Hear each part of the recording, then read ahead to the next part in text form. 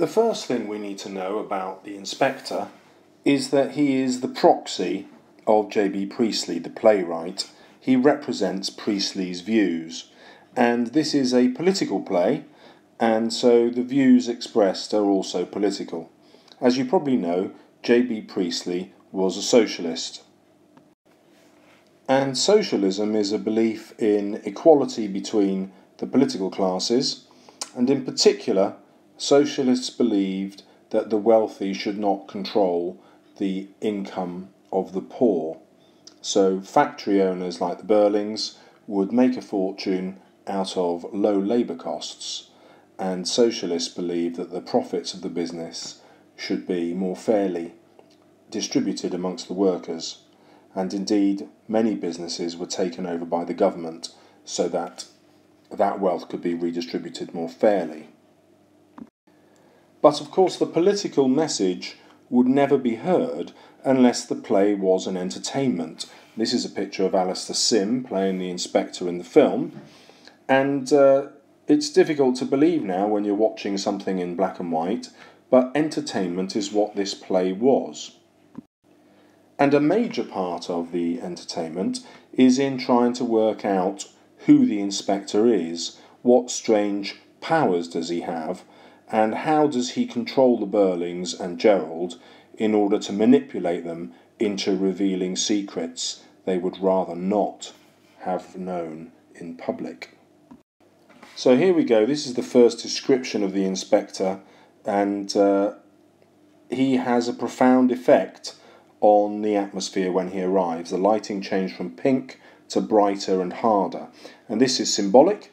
It's to show us how the inspector reveals harsher truths, and so the lighting is no longer rose tinted, if you like, pink and innocent. It's revealing their guilt, and hence harder. And that's the inspector's purpose, to reveal the guilt of the upper classes to themselves so that they will have a chance to change their ways.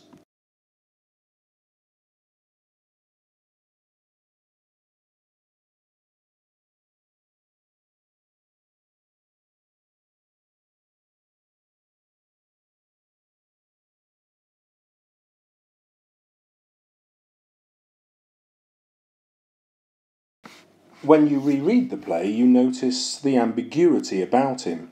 Here, Edna points it out to us. He says his name's Inspector Gould, and when we replay this, knowing that he isn't a real inspector, suddenly the he says becomes much more meaningful.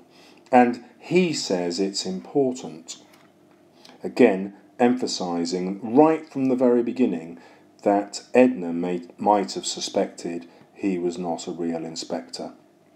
And perhaps this is because Inspector Gould is on the side of the working classes. I don't think it's a coincidence that it's Edna who announces his arrival. It's Edna's clearly placed here in order to show that the inspector is her natural ally. Priestley hopes that the inspector will have a massive impression, which is why he arrives with this impression of massiveness. A massive impression on the characters in the play, but also on the audience whose minds Priestley wants to capture and persuade that socialism is the way of the future. And then this instruction here, that he must stare hard at the person he addresses. It's quite unusual for a playwright to say exactly how the actor should behave, but because the inspector promotes Priestley's views, because he is Priestley's proxy, then Priestley is really clear about how he wants the inspector to behave. In order to be dramatic, the inspector's technique is to shock, but of course this is also Priestley's technique, and consequently we find that she's burnt from the inside out through drinking disinfectant. And this throwaway line, of course, is ironic. In other words, he's suggesting that this is the way the working classes are driven to behave by the rich. And that's emphasised again here, suicide, of course. and that is contrasted to the fact that she was in great agony. He's keen to shock the audience again. There is also a suggestion that the inspector is somewhat of a feminist. It's these young women that he's protesting about. He sees the lot of the working class woman as much worse than that of the working class man. And by focusing on the vulnerability of women, he hopes to make it easier to change the mind of his audience, both the real audience watching the play and the Burlings within the play. You will know that the inspector spells his name G-O-O-L-E, but this is a homophone for ghoul, ghost, and there is a strong tradition in literature taken up by Dickens in A Christmas Carol of supernatural visions of the future, and the ghost of Christmas future operates very much like the inspector here, and consequently he becomes interested when he finds out that Mr. Croft is going to marry Miss Sheila Burling. He's very much interested in the future. And this marriage seems to be one of the main reasons for his visit. As we'll see at the end of the play, if Sheila accepts Gerald, then very likely there is no change, and the lessons that she claims to have learnt at the end of the play will be for nothing. But if she doesn't marry Gerald Croft, then there is a chance that the lessons have been learned. Many students struggle with this play and wonder why their English teachers bother to teach them it. They don't like having to watch a black and white video, and they very often don't get to go and see the play itself. And so it's for this reason your teacher has a moral purpose. All teachers really enter the profession hoping that they're going to make a difference. In other words, they want to make the world a better place, and they do that by trying to influence positively the young people that they teach. And this is a view that they share exactly with the inspector. If we were all responsible for everything that happened, said Burling, it would be very awkward, wouldn't it? And the inspector's ironic reflection is, yes, it would be very awkward, but that's exactly how he thinks people should behave. So this is the socialist message that he carries, and it's one that most teachers feel, even if they don't vote for a socialist party, but they feel in terms of their responsibility to everyone they meet. And so another way of looking at the inspector is seeing him as a teacher of morality and moral values. Priestley also reveals that the inspector's purpose is not just to find out who's responsible for the death of Eva. He's here to expose the role of business. Burling tells the inspector that it's none of his business how he, Burling, runs his own business. It might be, you know, said the inspector. So this is a clear signal from Priestley that the inspector's purpose is also political. He's analysing the effects of capitalist business on the people they employ and by definition exploit, and they exploit them because of the low wages that are paid, which we can see here. The inspector characterises this exploitation as taking the earth. In other words, in this metaphor, the capitalists are destroying the very planet that we live on. And that's a message that's very current today.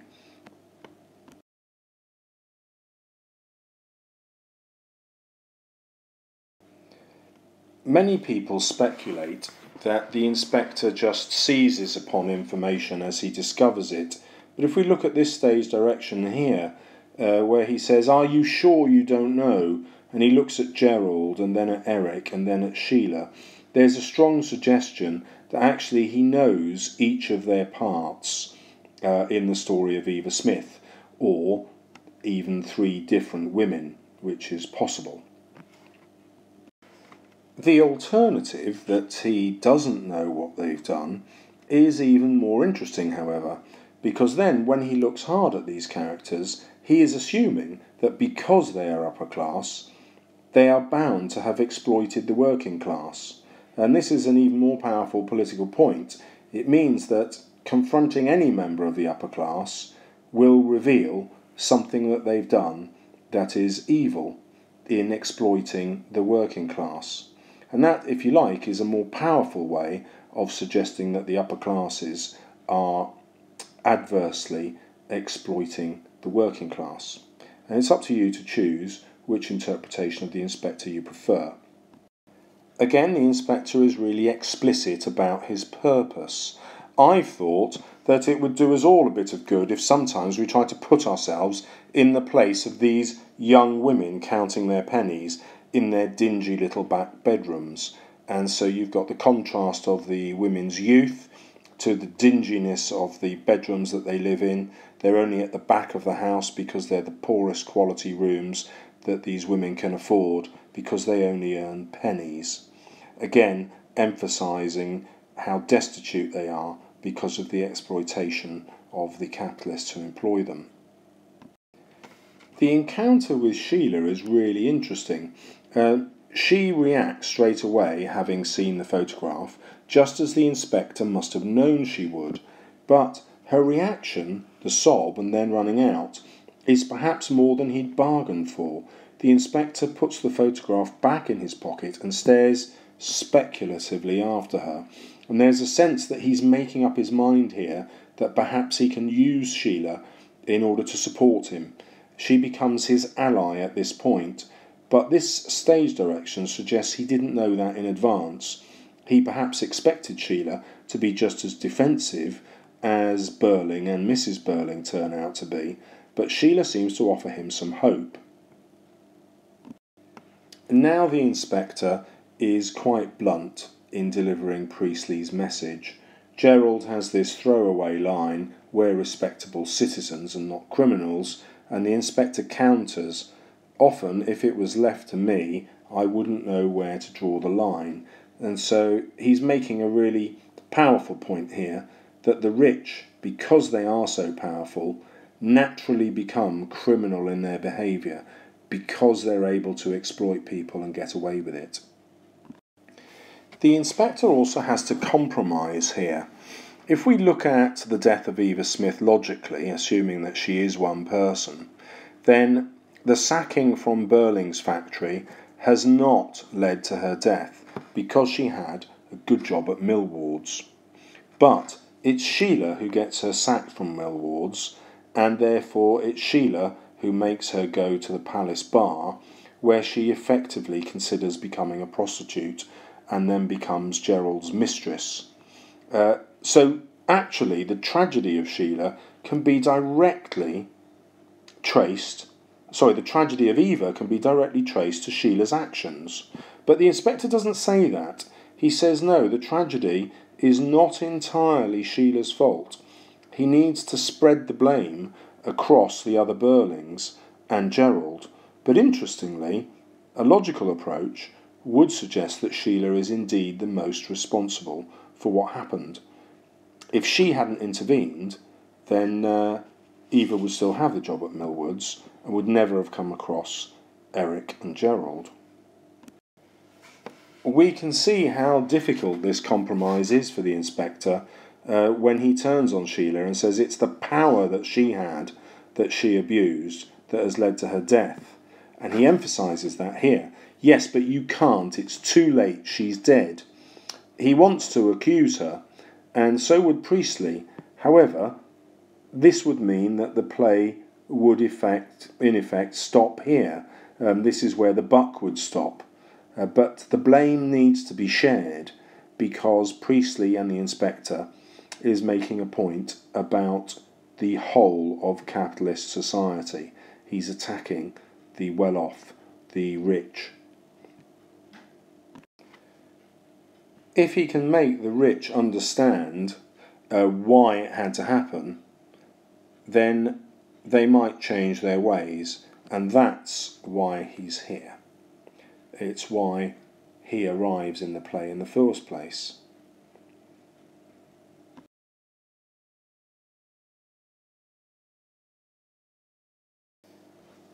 And if we now return to the moment that the inspector arrived, we realise that it's Burling's own words that seem to have invoked him, called his presence as though he were supernatural. These are Burling's words, that a man has to mind his own business and look after himself and his own. And it's this very capitalist view that we are not responsible for our actions to other people, only for our actions towards our family, that brings the inspector to the house. This is when we hear the sharp ring, because this is the view that the inspector needs to attack and demolish. In Act 2, the inspector wants to expose Gerald and Mrs. Burling.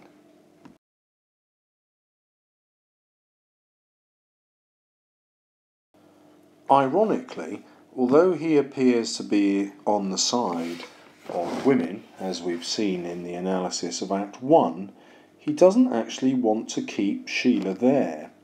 He's finished with her once he's asked her questions, because he's much more interested in asking questions of Burling. Why?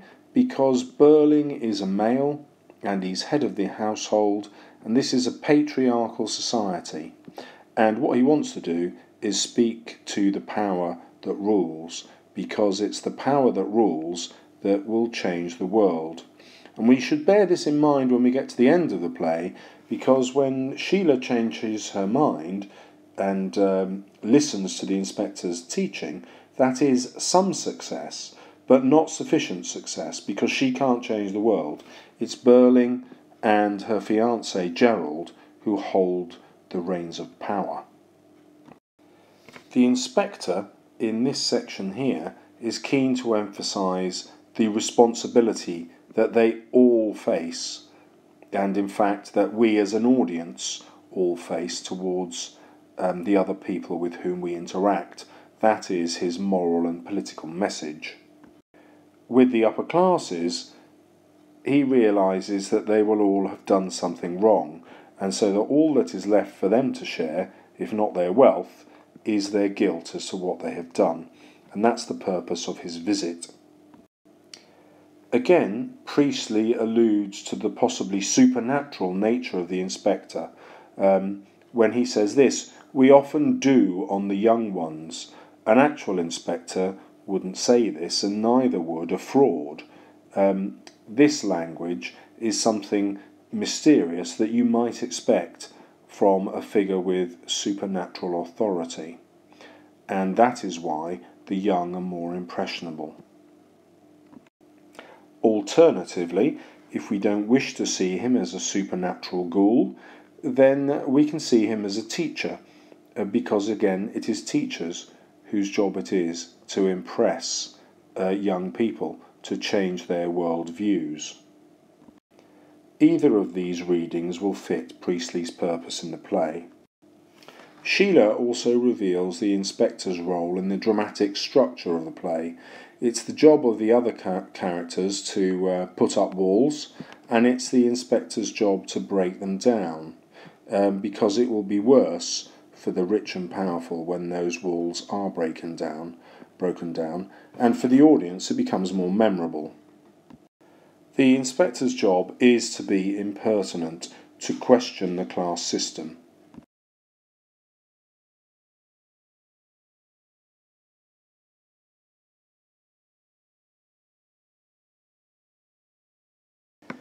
The inspector's purpose is also to give the characters some rope.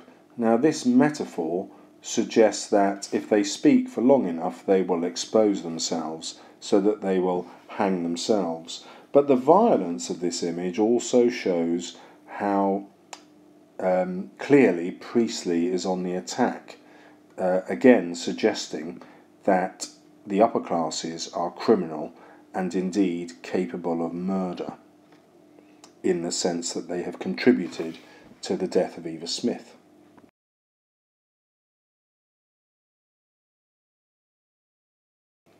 The inspector also cuts through hypocrisy when Gerald claims that he just happened to get the keys of his friend's flat. The inspector is quite clear that his first intention was to keep Eva Smith, Daisy Renton, as a mistress. In other words, this wasn't an accident, it is something that Gerald had planned. Again, showing how the upper-class male exploits the working-class female.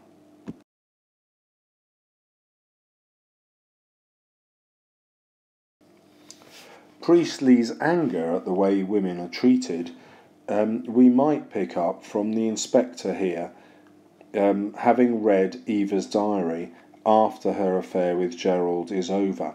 She felt there'd never be anything as good again for her, so she had to make it last longer.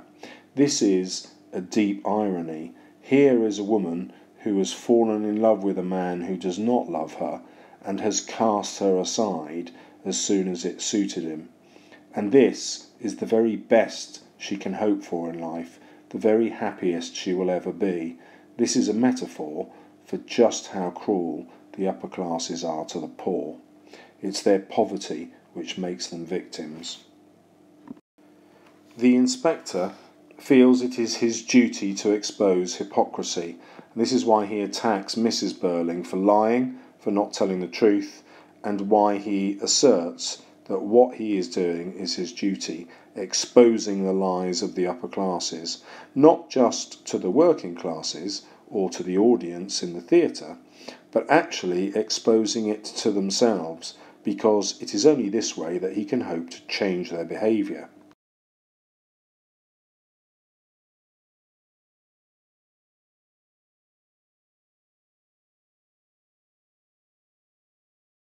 But it is in the discussions with Mrs. Burling that we find out the inspector is not all-powerful.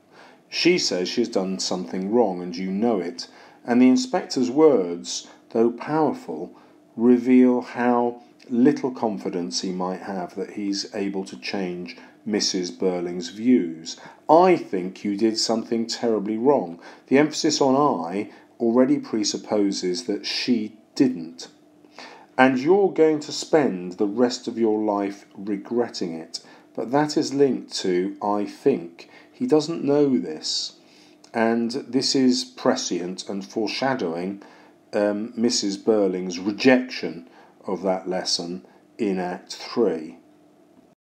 Consequently, the inspector appeals to her as a woman and a mother, and so appeals to her caring side. She was here alone, friendless, almost penniless, desperate. She needed not only money but advice, sympathy, friendliness. This listing in Patterns of Three emphasises his attempt to emotionally appeal to her. You've had children, he said. You must have known what she was feeling, and you slammed the door in her face. And interestingly, this is an appeal which seems to fail. And perhaps we then look at her role as a mother. She is not somebody that her children love, and the inspector has failed in getting Mrs. Burling to change her mind. Now the scene changes and we sense the inspector's desperation to attack her. We get that in a series of questions. Why didn't? And then these statements. I'm not asking you. I want to know. Why didn't? I warn you. We can feel the ferocity of his anger as he begins to close in on her. But at the same time, there's this sense that she might still slip through his grasp. However, the inspector's questioning reveals just how cleverly he has planned his attack. He gets her to admit that she's not sorry what she's done to the girl, and then he gets her to say who is to blame. He knows that she is going to blame the father of the child, and he also knows that that father will turn out to be Eric. In other words, he is doing what Sheila said he would do, giving them just enough rope to hang themselves. And again, he returns to his duty. He is waiting for Eric, waiting to do his duty and accuse the most guilty member of the family, because he is the one who has actually committed a crime. As we approach the end of the act, it is also worth considering the inspector not just as a mouthpiece for Priestley, but also as the vehicle who drives the drama of the act. He ends up waiting, knowing what he has to do, as the audience come to realise that Eric is the father of the unborn child. In this way, the inspector carries the dramatic action of the play, as well as Priestley's views on socialism. The most dramatic thing about the inspector in Act 3 is that he's going to disappear in the middle of it. This is a very bold move by Priestley, because he's not around to push forward Priestley's message. When he departs, Priestley hopes that the inspector has done enough to change the minds of his audience. And interestingly, he won't have done enough to change the minds of the characters within the play, at least not all of them. The inspector works quite hard to be inclusive, so when Eric comes in and says, "You know, don't you?" meaning that you know I'm the father of Eva's child, the inspector is very inclusive. He says, yes, we know. He's desperate for this guilt to be shared, for everybody to acknowledge what they've done wrong, and his language reflects that. He also starts to take control more thoroughly. So Burling is very firm that he doesn't want Eric to have a drink, and immediately the inspector says, yes, let him do it. I know that he's your son, but by implication the inspector saying, although this is your house and this is your son, I'm taking control now. And he gives Eric another drink. And this also gives us pause for thought when we see Eric accepting the inspector's view of the world. We must remember that Eric does it while drunk. What will he feel when he's sober? Now the inspector plays a rather interesting game. He needs Eric to admit his part in the wrongdoing, but that won't be difficult because he's already ready to confess the moment he enters. And we can see from this really quick exchange here that the inspector is very accusatory. However, in his language he has to be quite cautious because he still wants Eric to be on his side. So his next question is, did you meet Eva by appointment? This use of the word appointment gives the clue that it's a business transaction. She's going to have sex with him for money. It turns out, no, it's not for an appointment. And so the inspector then accuses Eric, very subtly, of simply getting Eva drunk. Not really even having to pay her for sex, just paying her in drinks. And there's this implication that Eva's been reduced to the state of an alcoholic. Eric takes this to be a description of himself, more drinks for him, and to say that he wasn't quite so drunk this time. But the inspector's language reveals that's not what he means, but you took her home again. This word took might seem quite innocent, but it shows how Eric has treated her as a possession. And then the irony of this description here, you've had sex again. Now, the first time they had sex was very likely to have been a rape, and he uses this term, you made love again. Eric can't quite swallow this. No, I wasn't really in love with her. And he begins to acknowledge how cruel his exploitation of Eva has been. Again, his language towards Eric is incredibly subtle. He says here, did she suggest that you ought to marry her? And that's, at the time, what any decent man would do once he'd got a woman pregnant. But Eva has risen above this and not insisted that Eric marry her. In other words, she hasn't got pregnant in order to trap him. A quite reasonable thing for her to do as the only way to escape poverty. Eric doesn't, and then look at the subtlety of this. So what did you propose to do? Rather than want, he uses this word, propose, to subtly reinforce the fact that Eric should have married her. And of course the reason he didn't wasn't because that he didn't love her, but because she was from a far lower class, and because she'd already given in to him for sex. At this point, we come to the most difficult part of the play, for me at any rate. When the inspector asks how much Eric has given her, the reply is £50. Now, there are 20 shillings in a pound, and you'll remember that Eva went on strike in order to get 25 shillings a week instead of around 24. So £50 is the equivalent of about 48, 49 weeks of work. So this is nearly a year's salary that Eric has given Eva. Now, there's no suggestion that he's been with her for a full year. That's an extraordinary amount of money. And yet, that money runs out and she commits suicide. That doesn't quite ring true here, unless Eric has been keeping her for a full 12 months, which is impossible because only last summer she was having an affair with Gerald, and then she spent 2 months at the seaside. So this is a kind of gap in the middle of the play here. The inspector needs to expose Eric for giving her £50 because that's the amount he has to steal from Burling. It has to be a significant amount. But the plot sort of unravels here because if Eric had given her quite that much money, she would never have been destitute or driven towards suicide. But the inspector's purpose is really to reveal the crime. You stole the money.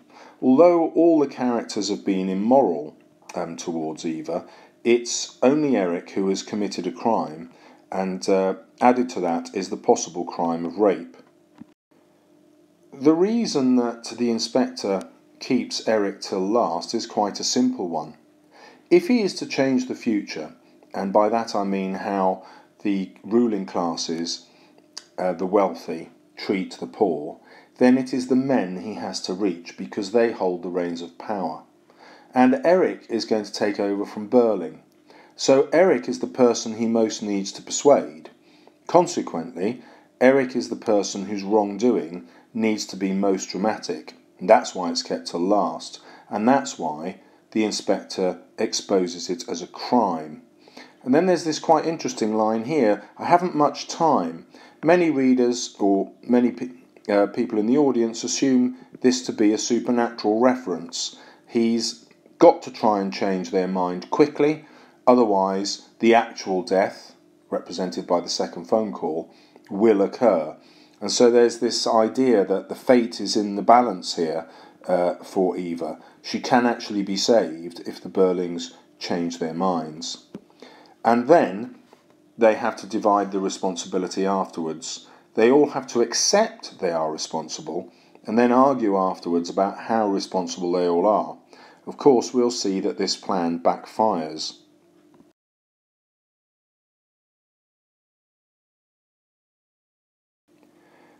And so, as we move towards the inspector's final words, we can sense a sense of desperation. But each of you helped to kill her. Remember that. Never forget it. Remember what you did. Remember what you did. The fact that he has to repeat this quite so often suggests that he doesn't fully believe that they will. He realises that he's probably going to fail. At least that is one reading of it.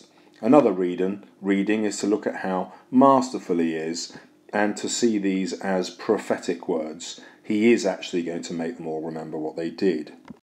The possibility that the inspector can see into the future is emphasised by his words here. And now she, being Eva, will make you pay a heavier price still. Well, she's died, so what could be a heavier price than that? And it must be war. We can imagine Gerald and Eric going off to war and dying. They simply wouldn't be able to change the future because they won't be around to shape it. Given that Eric has given Eva quite so much money, we might assume his relationship with Eva to have been much the same as Gerald Croft's, but the inspector is keen to draw a distinction, though he at least had some affection for her and made her happy for a time. And this suggests that Eric's treatment of Eva was far worse, and again suggests that he has exploited her far more fully and may indeed have raped her in that first encounter. As the inspector leaves, his message is prophetic, and he uses the language of the Bible here. We are members of one body, and Christians see the church as one body, and they are together in the one body of Christ. They, in fact, eat and drink that body in the communion service. The bread is representative of his body and the wine representative of his blood. This is quite a powerful invocation from the inspector. Everyone at that time, 1945, would likely have been a church-going Christian, at least a massive percentage of the population. And although not everybody would be a socialist, by allying the language of the church to the language of socialism, he is suggesting to his audience that the only proper moral choice is to take a socialist worldview and abandon a capitalist one. And the consequences of not doing that is this: if men will not learn that lesson, then they will be taught it in fire and blood and anguish. And this is prophesying the First World War and, of course, the Second World War. The inspector is made to do this by Priestley because he is publishing the play in 1945 at the very end of the Second World War. And as you will see from my other videos, the two deaths of Eva represent the two world wars, and it's the problem of the ruling classes that they did not learn the lessons of the First World War that caused the massive slaughter of the Second.